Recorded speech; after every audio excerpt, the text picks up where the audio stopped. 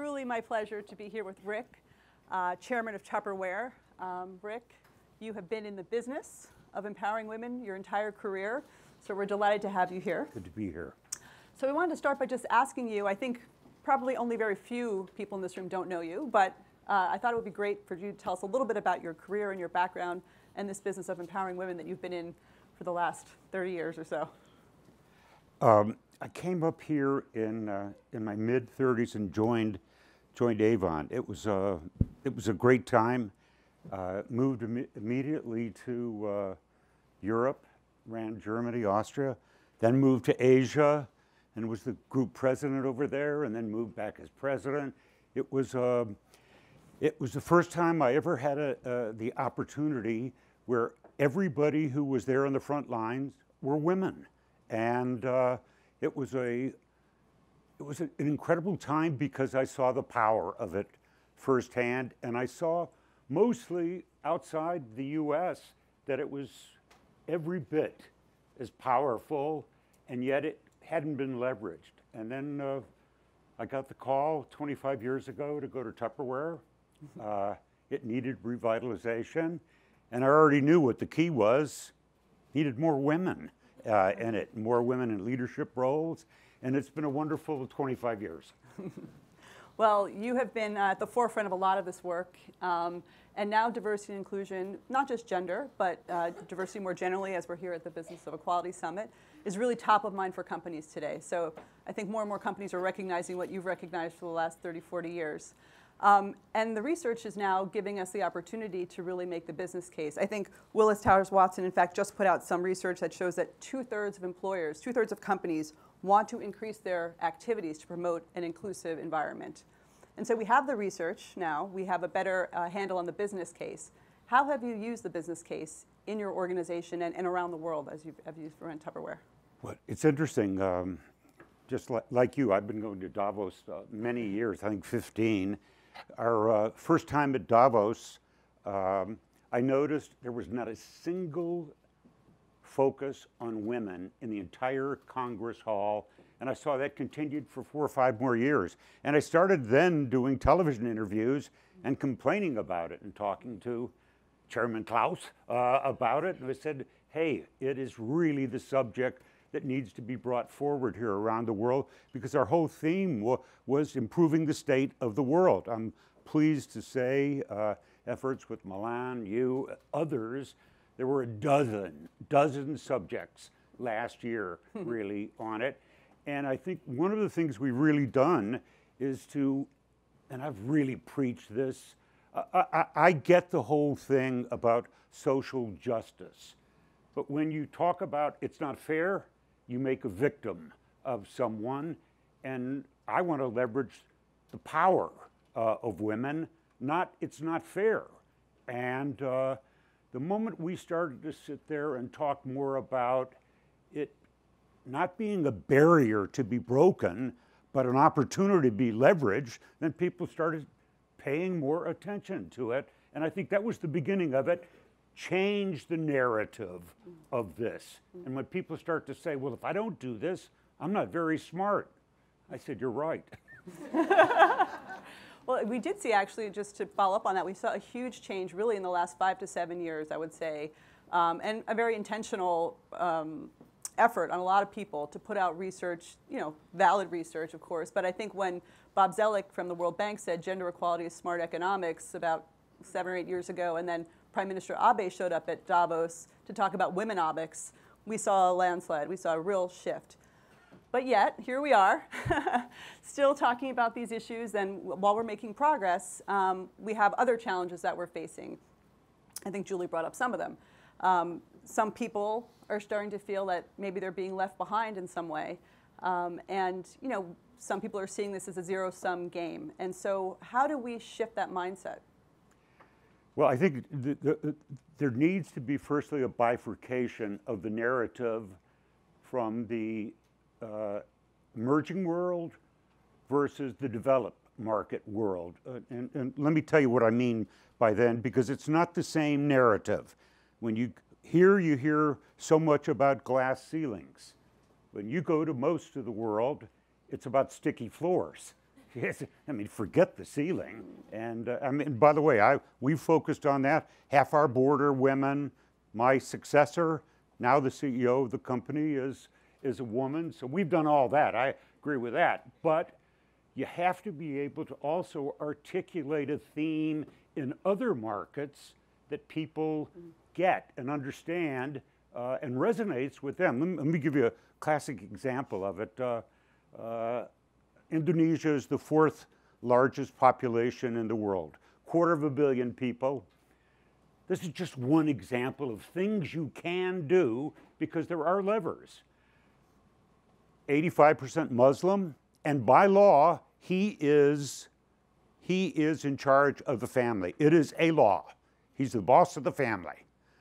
So we knew it was a great market, 13,000 islands. We said, well, how do we then get everybody into this so it doesn't happen what you mentioned? So some people feel really, hey, all this focus on women, what about me?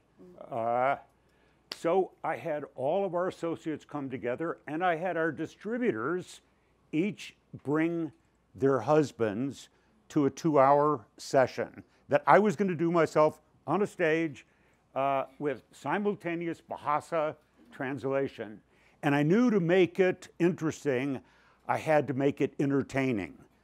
And it wasn't going to be, well, the way we'll make sure they understand is we'll educate them.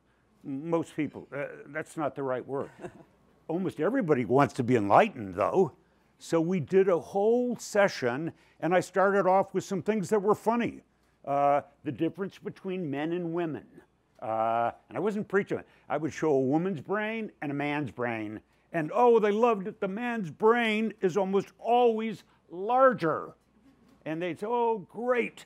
And then we showed the woman's brain, and then we showed that across the world, she scores 4% higher on tests around the world. So bigger, but not more efficient. And then we'd go into funny things. Well, what does he do with that other the other space in his brain? And there's some things I'm not going to repeat today. They had lots of fun. I mean, we would talk about the nothing box. That sometimes you can never talk to a woman and say, what are you thinking about? She says, nothing. You actually can with a man, psychiatrist friend, because sometimes he's just thinking about nothing, okay? So we went through that. We talked about things like actually technical matter, corpus callosum, which is the Wi-Fi of the brain, which enables a woman to multitask. And it's how we were raised. He was the hunter. She had to do everything else. And so we would build off that thing. And in a couple hours, he started to say, gosh, she has gifts that I don't have. And if we put these things together, it's going to work. All I can tell you is within 2 years, it became our #1 market in the world, 250 million people. So I believe enlightenment is one of the ways to do it. And that's an example in an emerging market of the world. Well, I'm going to take us back to Davos because I'd love to hear your thoughts on how we enlighten some of the folks at Davos. We know the joke at Davos is that the shortest line at Davos is the ladies' room. That's actually not a joke. Yeah. I mean, that is another place that needs enlightenment, and I think you've raised the issue that over the last several years we've seen that happening. But how do you make it? How do you make that same case? Showing that diversity pays in those corners of the world where there seems to be a lot of conversations happening, but maybe not as much action as we like to see. It's not accelerating as quickly as we'd like. Well, here's interesting, and you're so spot on with that. We still have less than 20% of the attendees at Davos are women, and then so we came up with on the controlling council. Okay, you have to have X% women, or you can only have certain amount of badges. And the whole thing is about 2,000 people. And so what you saw was a reduction in some of the badges because some of the companies just weren't going to get behind us. I very much believe in affirmative action kind of things early on, but that's just preliminary kinds of things. I think Davos is still very much suffering and struggling with this. And we start to have more sessions, More people are complaining. It's not just me on the television stations, because I thought I'd never been invited back to Davos. I complained so much. But now, lots of sessions about it. So the worm is starting to turn, and more people are talking about the economic case and not the social justice case.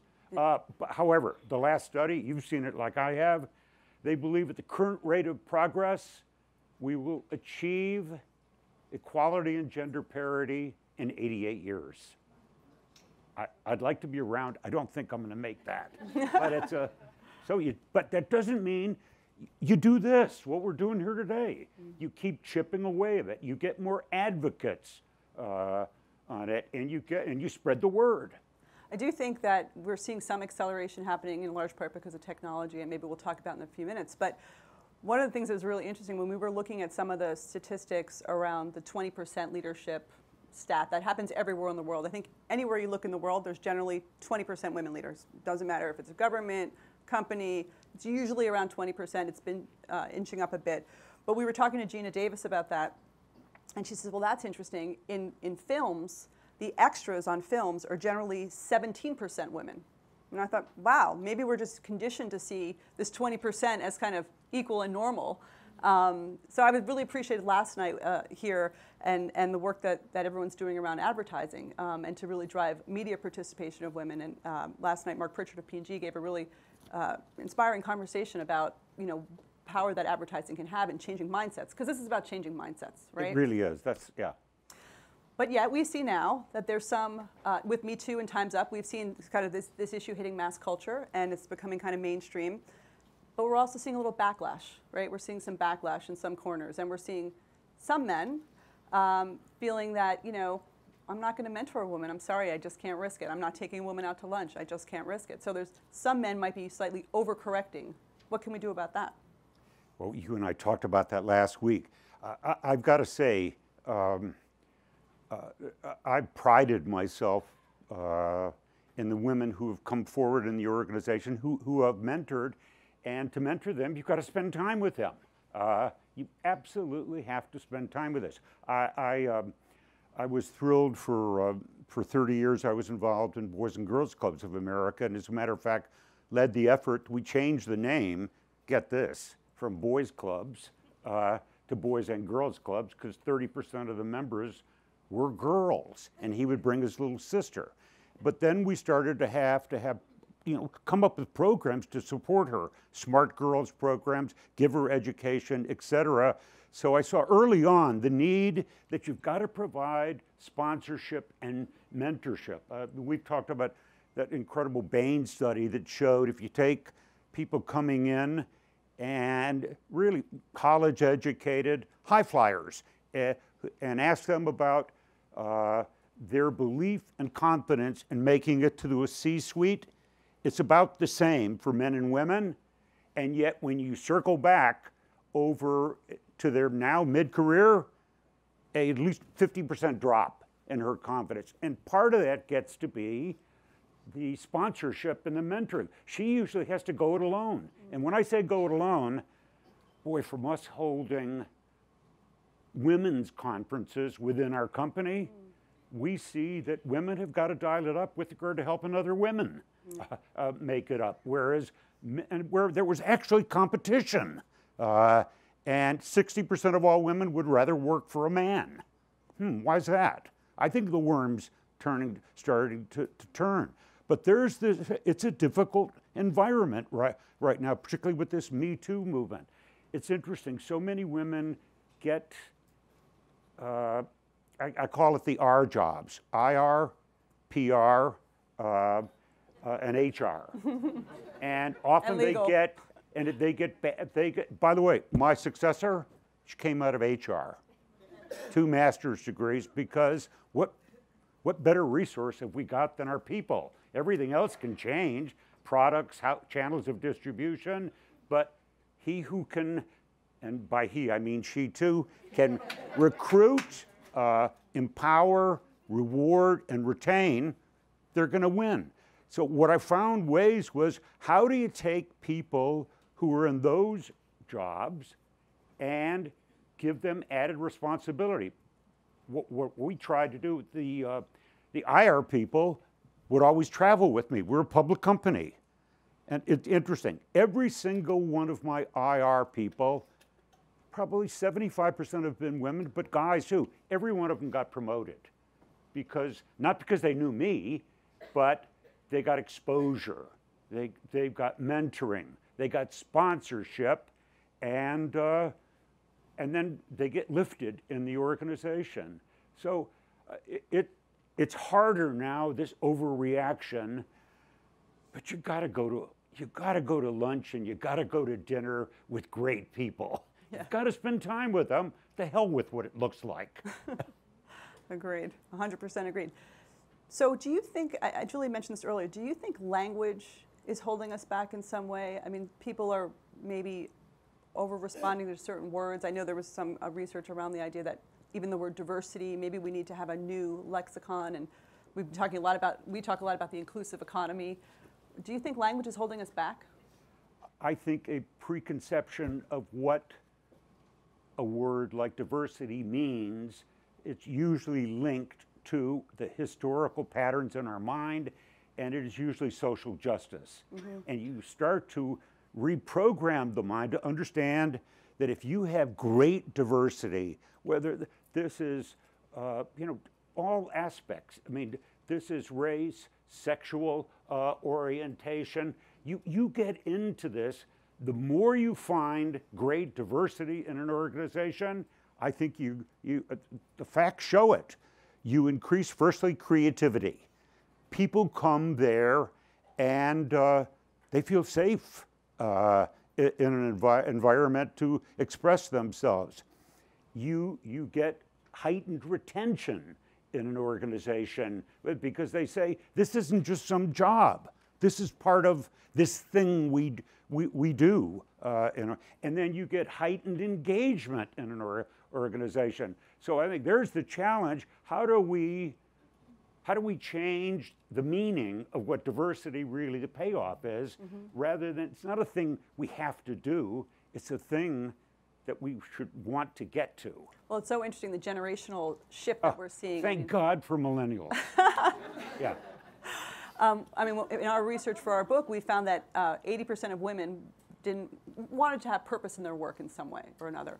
60% of millennials wouldn't even go to work, men or women, unless they felt that their work had some meaning. And so I think when I give talks on this topic, and we just did one, I teach at Cornell, a class at Cornell, and I gave this whole talk about the business case. And inevitably, in every class that I teach this, a millennial will or younger will raise their hand and say, I understand why you're using the business case, but what about social justice? Isn't this just the right thing to do? Why are we talking about the business case?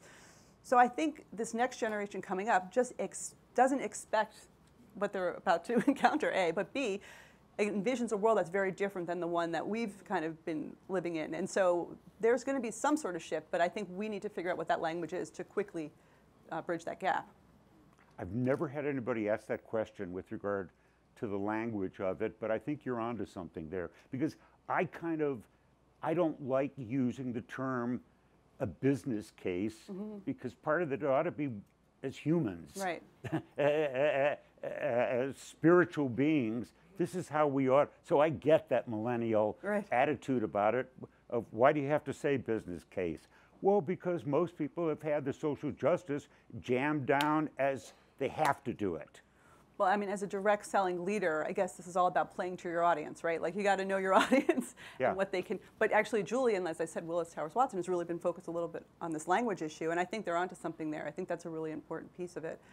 On the spiritual front, I mean, this idea of changing mindsets and changing hearts is really what we're talking about. How do we live in a more humanitarian environment? I mean, I think people want that at work now too, just as much as they want it in their regular lives. There was one woman that I really admire from mid-20th century in Iran who was blind. She lived in a rural village in Iran, and it was very patriarchal. And she had this saying that if you change a person's mindset, their actions would follow. And so she went around to educate not just the men, but the men and the women on the role of men and women and girls and boys. And I feel like people like you who have modeled for us what good leadership looks like is making a big difference in all this. So we thank you for that. Yeah. So To build this inclusive culture, as you know, we think technology is pretty key to that. And I think you know that we Milan and I and Sharon Bowen, have started something called Seneca Connect, which is a technology product to create inclusive environments at work.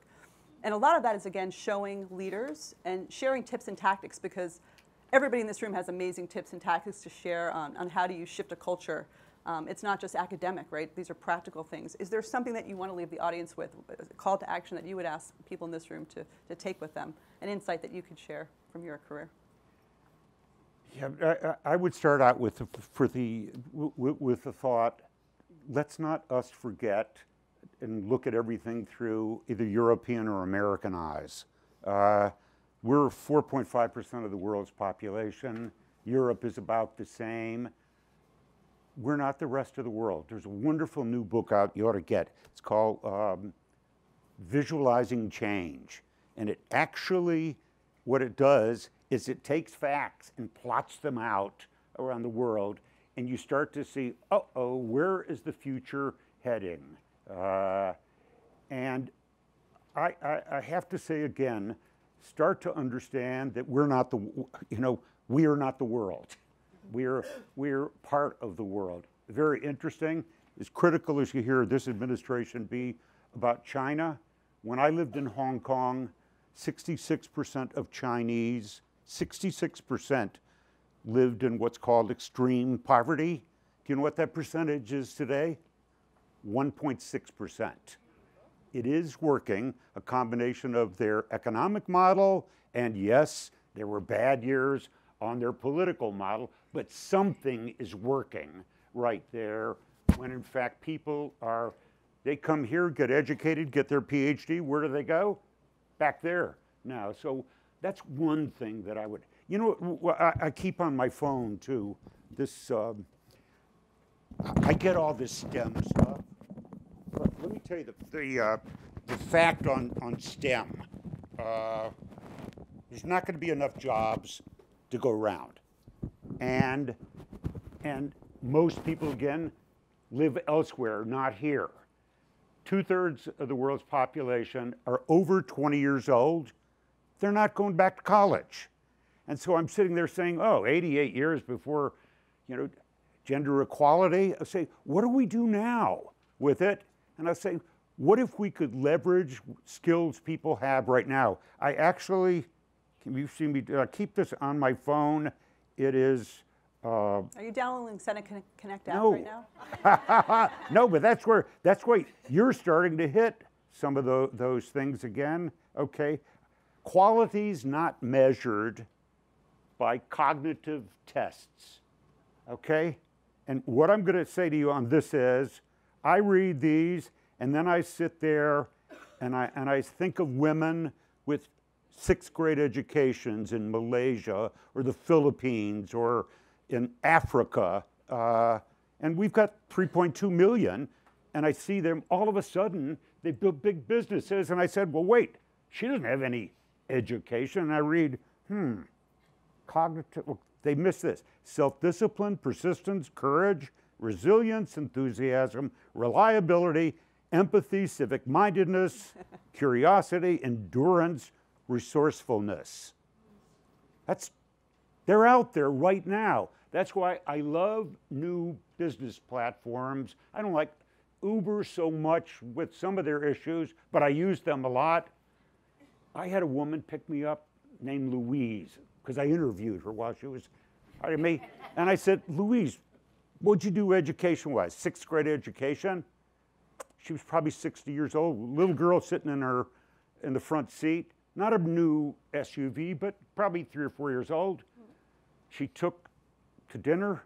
I was meeting a friend, mentoring actually, and she said, I'll pick you up after. This was in Orlando. She picked me up after it, and I continued to interview her. I said, what were you doing before? She said, I cleaned houses. I said, are you making more? She said, double. And I said, what'd you have to learn? She said, well, I knew how to drive. Honey, she said, I was driving when I was 14. I said, okay. Did you know locally? Yeah, I knew it like the back of my hand. What'd you have to learn? She said, really, nothing. I liked people. And I started to say, wow, that's why she was great. By the way, you know what I found out? Because the little girl wasn't there? The little girl was a homeless girl she'd been raising for 3 years. And I sit there and say, geez, find more platforms for women around the world, because she may not have STEM skills, but who cares? She has all these incredible qualities. So that's what I want to start to see happening, and that's from a humanist standpoint around the world. Forgive the long description, but I hope it comes across. I keep thinking of Louise. Well, we have to thank you. We're sorry to have to end this conversation. As you can imagine, we all want to hang out with Rick all day. But I want to thank Willis Towers Watson for hosting this breakfast for us. And now we'll invite you all to join us on the 7th floor to continue the program. Thank you so much, Rick, for being here. Good to be here with you. Yeah, that's good for them.